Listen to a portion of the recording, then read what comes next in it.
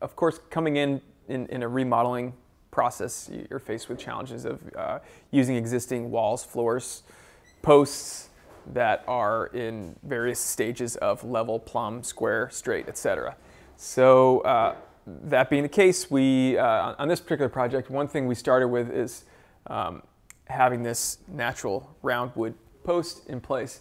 The original Shoji that was here had a piece of CVG Doug fir, a piece of 1 by 2.5 that was essentially dadoed and mortised into that post.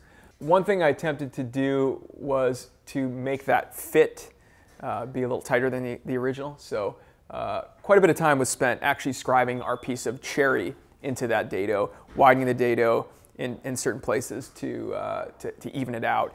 My suspicion is that 25 years ago, when they set that post and put in their filler piece of VG fir, it probably fit pretty well. But over time, I think that post is twisted, opened up. So therefore, the dado we had to work with was very variable. It went from 2 9/16 wide down to 2 1/8 and sort of all over the place. So I ended up going back with a couple of hand planes and basically making it a more uniform dado. So a lot of time, the first day I would say, was spent getting that piece, our piece of cherry scribed in.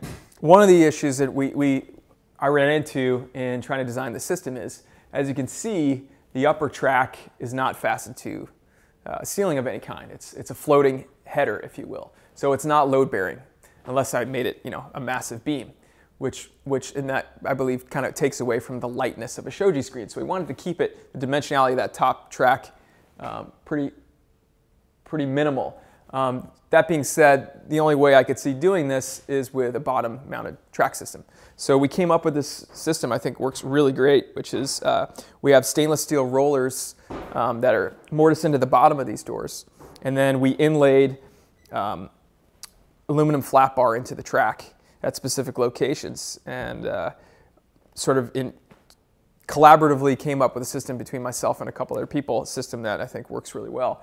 And then we have small dados mounted into the top track that act as guides, and we have some pretty much invisible aluminum guides fastened at the top of each door that are essentially fins that ride into those dados at the top and just sort of guide the door and keep it in line.